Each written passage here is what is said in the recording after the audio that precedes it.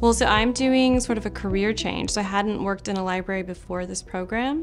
So one of the new skills that I learned was metadata.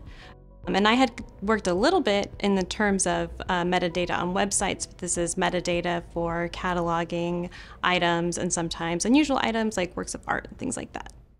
Yeah, a lot of my favorite assignments were in a user experience class.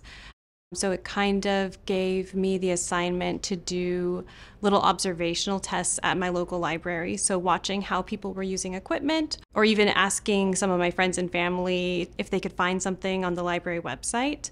And that kind of gave me insight into how sometimes we look at things differently than other people, and how we can measure how other people are using things and how we can improve the way that they're using them.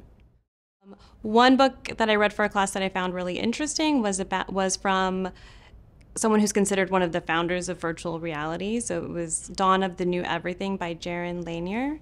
And it was just very interesting because I was taking a class talking about how virtual reality could be used in libraries to help with workforce development and reskilling for people whose jobs are maybe affected by automation.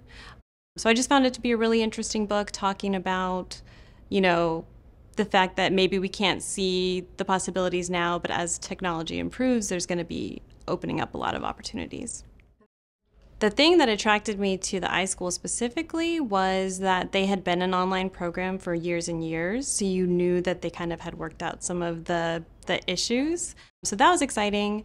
I'm also, when I first started, I was working full-time, so because most of the classes are asynchronous, I could look at a lecture in the evening after my kids went to bed.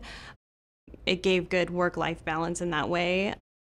So I think that's what makes it so unique, is that you can kind of fit it in with whatever else is going on with your life.